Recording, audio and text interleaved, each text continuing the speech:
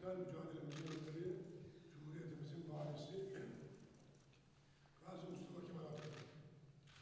Aziz milletimizin huzur ve güvenliğini sağlamak için ülkemizin dört bir yanında her koşulda görev yapan Emniyet Teşkilatımızın kuruluş yıl dönümünün idraki içerisindeyiz.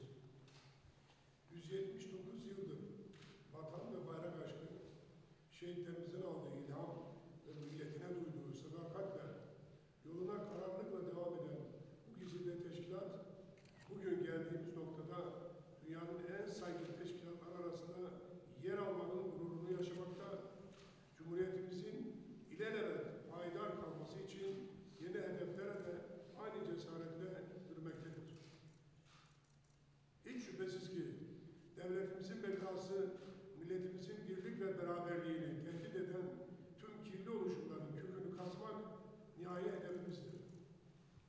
Terör başta olmak üzere organize suç örgütleri, uyuşturucu, düzensiz göç ile mücadele, genel asayiş ve trafik düzeninin sağlanması noktasında üstün bir performans ortaya koyarken, milletimizin ihtiyaç duyduğu her an yanında olmayı da en temel görev olarak kabul etmekteyiz. Şanlı mazimizden aldığımız güçle, güvenlik hizmetlerinin standartını çok daha ileri bir boyuta taşıyarak örnek ülke olmak, 85 milyonla ortak gururumuz olacaktır. Gözümüzü kabartan her başarı, Türk polisinin yıldızını daha da parlatacaktır.